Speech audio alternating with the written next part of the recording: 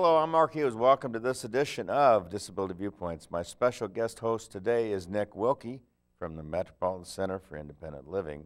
My special guest today is Mai Thor, who's had some work with the Americans with Disabilities Act and some other issues. Going to talk to us in a little bit here on Disability Viewpoints. Nick, who's your special guest today? Mark, I'm so excited to be here with you virtually today. My special guest, to go along with your topic of advocacy and ADA and all kinds of experiences, my guest is going to be Brittany Wilson. She is new to the disability scene and advocacy, and has just completed a course in partners in policymaking, and she's got a lot of insights and a lot of good input to share with our viewers. I'm really excited to have her on and just be kind of tying into your segment on advocacy and independent living and ADA accommodations. And I'm super excited that you also got Mai on the show as well today. I am too. So all that and more is just ahead on Disability Viewpoints. Please stay tuned.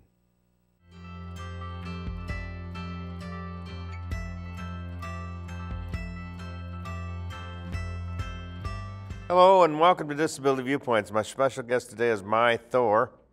Mai Thor has been in the disability community for a long, long time and represented us well. And of course, she's had some experiences with the ADA and other things, and so she wanted to talk to us today, and she's always welcome on the show. So today we welcome Mai Thor. Welcome back, Mai. Thanks, Mark. Thank you for having me. Yeah, my first question to you today is, what has been your overall experience with the ADA, and what kind of role has it played in your life? So I think the way I look at how the ADA has made an impact on my life is not just as a person with a disability, but I think it's really had a real all-encompassing overall impact or effect on how I live my life. And as you know, Mark, the ADA is really all about inclusion, right?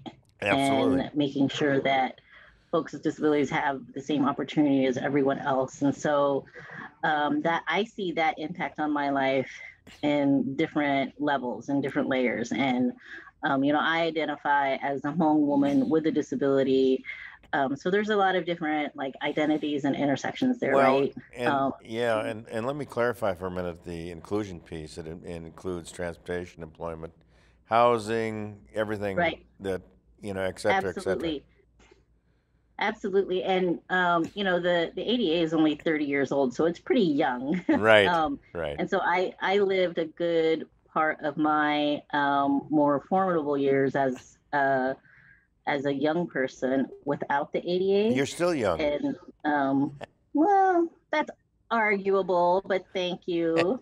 I think, I remember what it was like without the ADA. And I remember, Absolutely. Being at school and being told that I couldn't go to the school that I wanted to go to because it wasn't, quote unquote, set up for me. Right. I remember, being put into certain classes that weren't accessible, because they were like stadium style, and I had to sit all the way in the back because I couldn't get down to the front. Again, that inclusion piece is important in that way. Absolutely. Yeah. And so the ADA really had. I didn't experience it until probably later on in high school, because that's when it was passed. But even then, I think it took a long time for some of those mandates in the ADA to really take effect. And so I probably didn't really actually experience the benefits of the ADA until I was a young adult in college, and then even after college.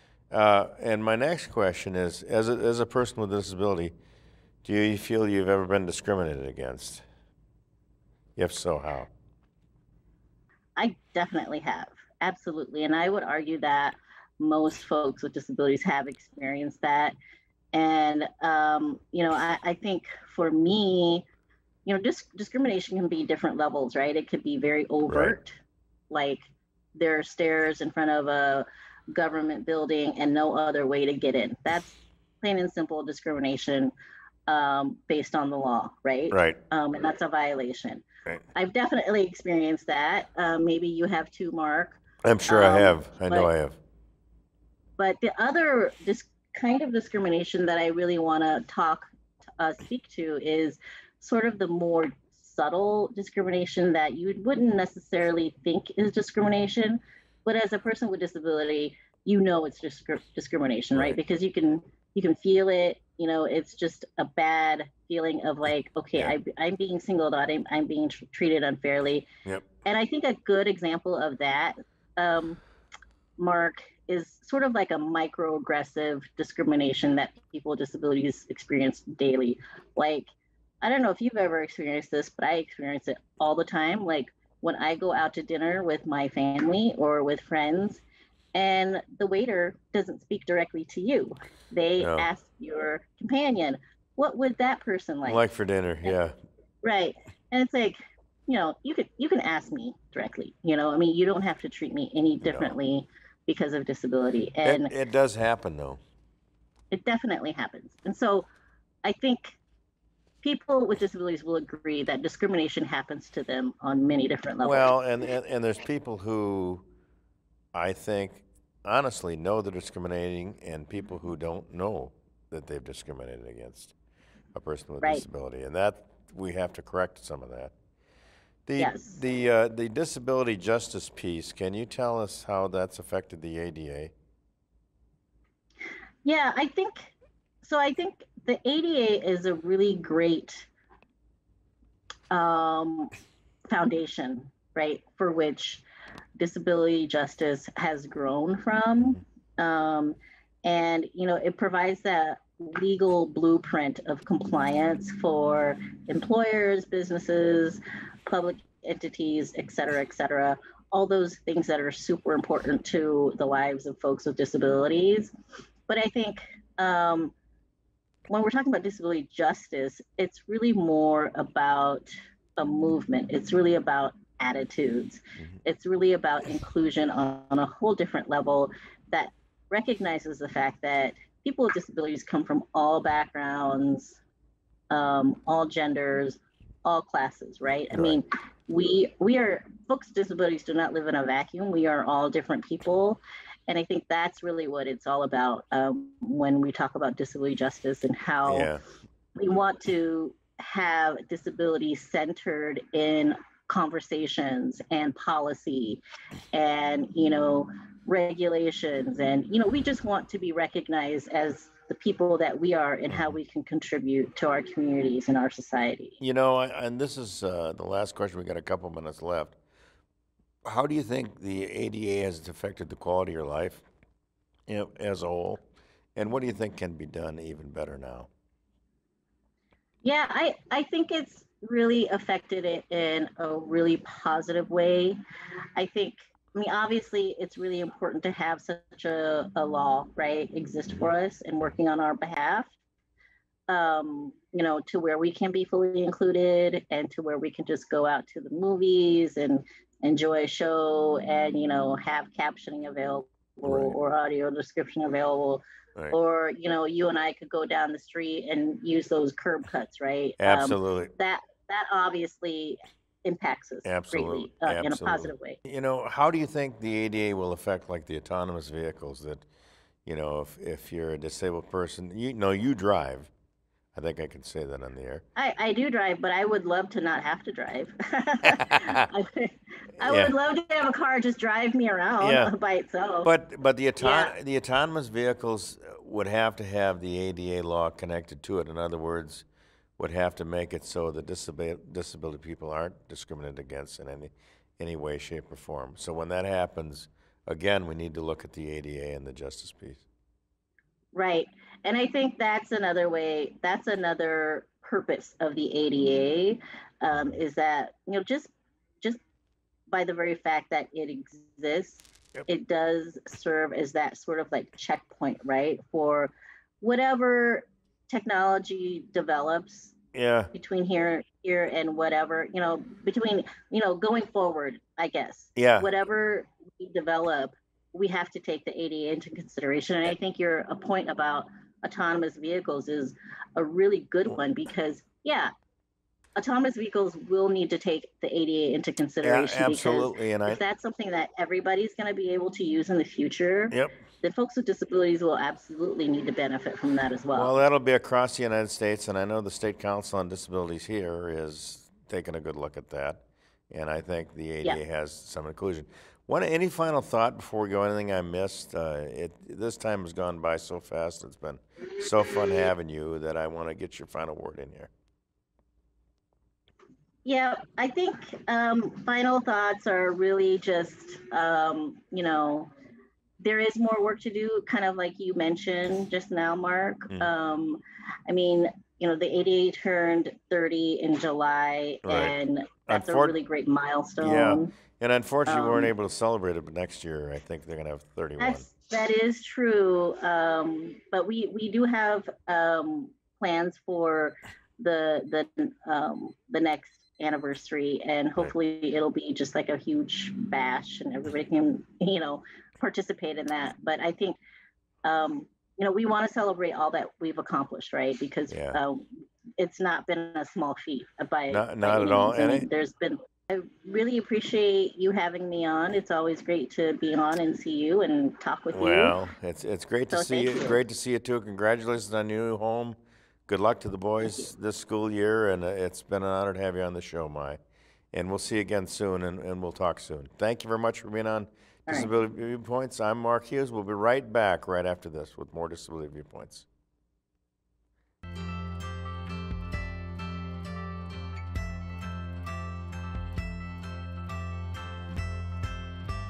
Good afternoon, everybody. Welcome to Virtual Disability Viewpoints. I'm your co-host, Nick Wilkie. With me today is Brittany Wilson. She's an advocate. She's tremendous. She's a professional, and I wanted to bring her on to talk about a variety of things related to disability, advocacy, independent living, civil rights, all the big buzz opportunities that are happening right now virtually. This is my first virtual show. I'm not sure if Brittany's had experience doing virtual shows before, but we're going to find out. Brittany, thanks for coming on today, and thanks for being part of this experience. Absolutely, Nick. Thanks for having me. I'm excited. I have not done a virtual interview like this before, so we're newbies together. Awesome. So I'm feeling all the pressure already, but I'm very excited as well. You know, along with telling your story a little bit, Britt, when did advocacy really begin for you?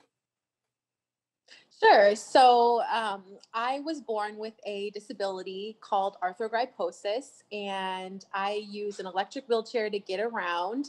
So advocacy, I like to think for me, really kind of started when I was born, you know, like so many other disabled people, when you are born, the doctors really gave my mom no hope for me, and basically told her not to expect anything of me. And it's really sad that that is still happening even today, because we don't know really anything about our children when they're first born, you know, and I think setting up expectations like that can be really harmful.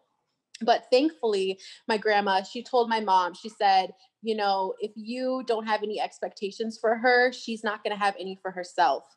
And I think that that really set the tone for me. My mom is such a strong woman, and I have everything to thank for her, because she had expectations for me. And she always told me, you know, you're going to go to college, you're going to work, you're going to do everything. And she really made that happen for me when I was really young. So I'm so thankful. That's great. It's awesome how, like, that simple notion of those expectations can do so much to shape, you know, who we become as individuals. Just as a follow-up, this wasn't in the script, Britt, but did you ever come up against, like, perceptions that challenge those expectations at home? So like community that thought one thing when you were already being told something else? Yeah, absolutely. Throughout my life, I've had to come against expectations, barriers, shall we say, that other people have of me. I always think about that when I'm thinking about disability. I don't think necessarily the hardest thing about my life is being disabled. I think one of the hardest things about my life is how other people perceive my disability and how they treat me or don't treat me because of that disability, right? That's always the hardest part. But when you have a mom at home that's yelling at you, telling you to clean your room, she doesn't care how disabled you are. Right. That shakes things up a bit. Yep. You figure out ways to get it done. You do. You're Right? even calling your friends and making them clean your room. Yeah, exactly. Let's move to um, what makes independent living so important to you, and then what does it mean? Sure. So, kind of a little bit more background for me. I have PCA services, and PCAs to me have really helped me live an independent life. I was able to graduate high school. I was able to go to college because I had care work. I was able to live on my own once I graduated high school. And eventually, I was able to move away from where I grew up, which is St. Cloud, and to now live in St. Paul. So for me, independent living is everything. I always like to say that for me, I don't view independent living as a disabled person doing everything for themselves, doing everything by themselves, overcoming their obstacles. No, what I view independent living is I believe that it's about having the tools and the services that allow you to have control over your life. That to me is what independent living is. And so because I was able to have, care work, I was able to be in control of my life and say, hey, this is what I need. These are the services that I need. I want to, work. I want to live on my own. How can we make that happen? So I just want to stress that to me, independent living is not a linear thing. It looks different for every person. But for me, it really boils down to being, able to have the choice and the say in your life. That is so that is so important, and that's so completely parallel and reinforces the work of the office that I work for too, Britt, because as a Center for Independent Living, we want to give people the tools so that they can move forward and do whatever it is that they want to do when they want to do it and when it's important to them. So, thank you for reinforcing that. Can you describe some circumstances where, um, you know, you had initial interaction with the Americans with Disabilities Act and how that has impacted your life personally, as well as what it's like to be a professional in that scope. Sure. I mean, the ADA was great at the time, and still thinking about it now. I mean, it's a huge piece of legislation that covered so many different aspects of what it means to have a disability.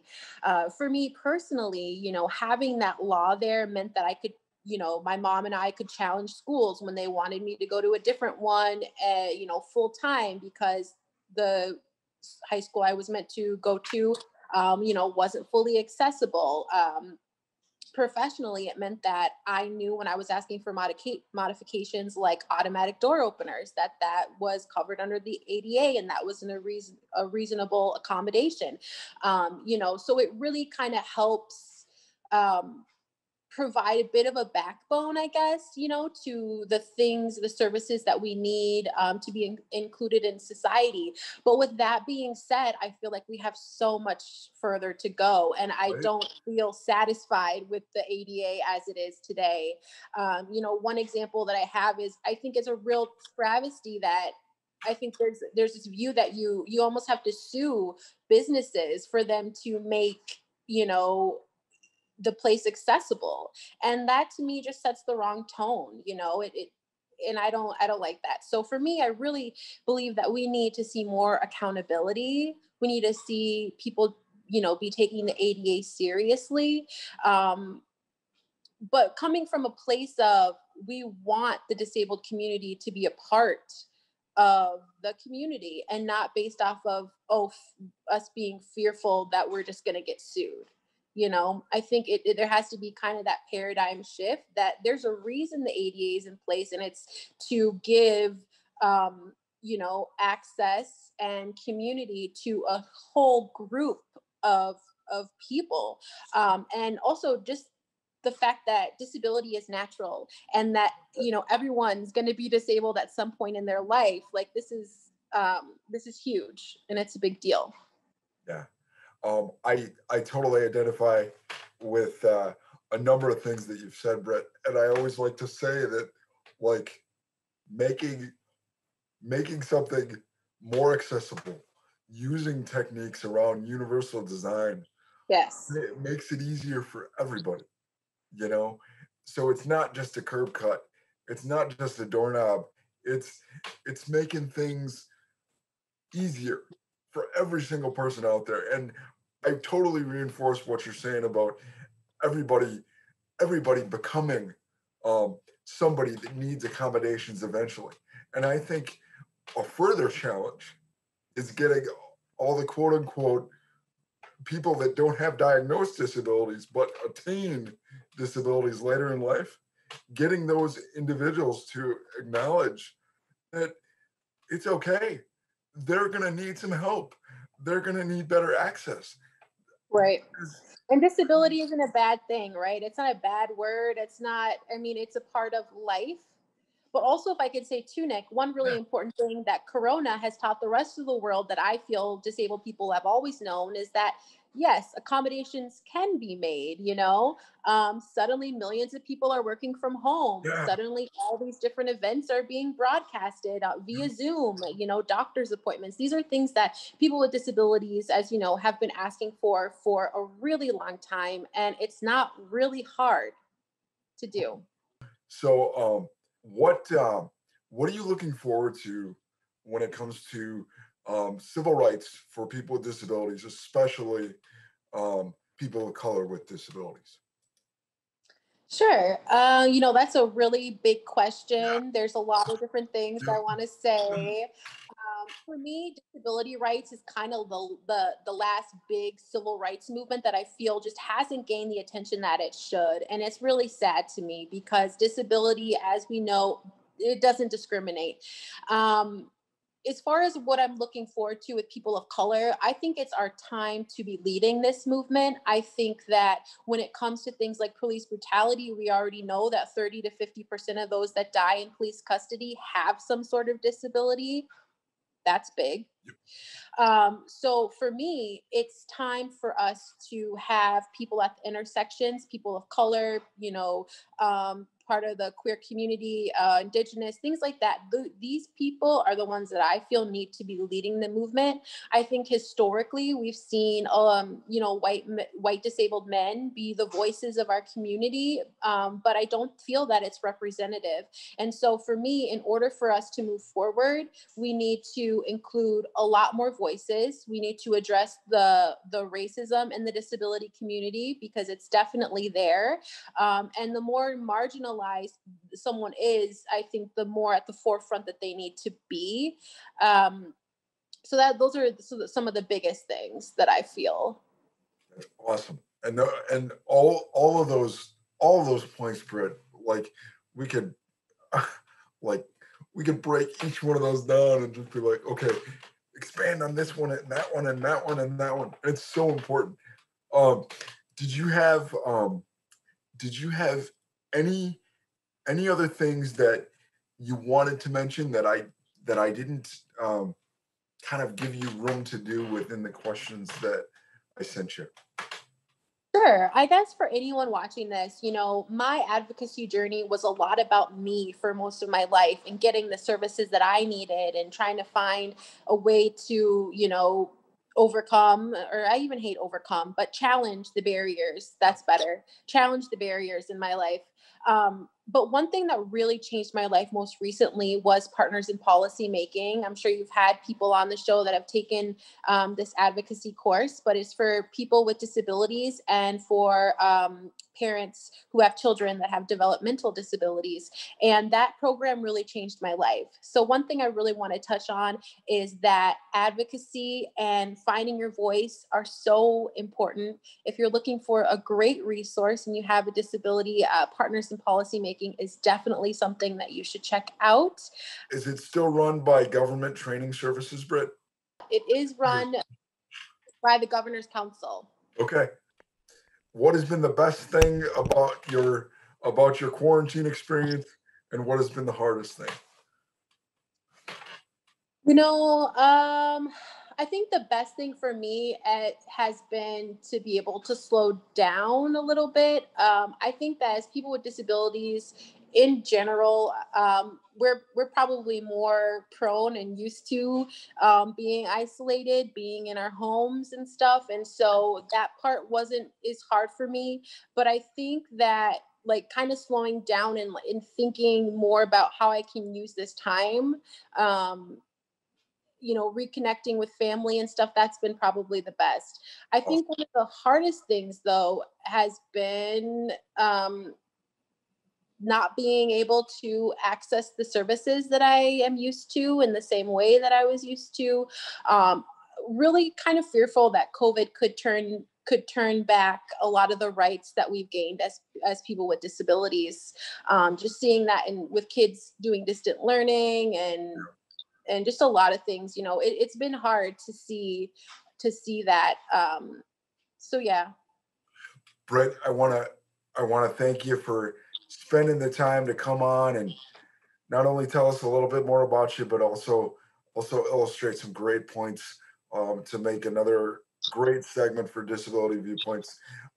Would you be interested in coming on again in a virtual format?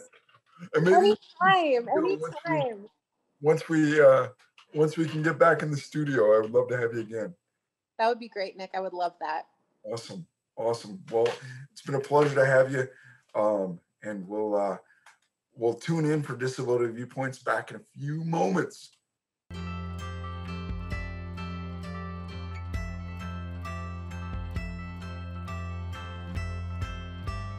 That's going to do it for this edition of Disability Viewpoints. I'd like to thank Nick Wilkie from the Metropolitan Center for Independent Living and Mai Thor, who has been my special guest and a real advocate in the disability community for her work on the ADA and some other issues that she's had. We could have gone on with that interview for another 20 minutes or so, and she's just done some great things, and I'm honored to know her and have her on the show. And Nick, your guest was, Brittany was equally as good, and thank her for being on here. I kind of felt that Britt and I could have kept that conversation going for a while.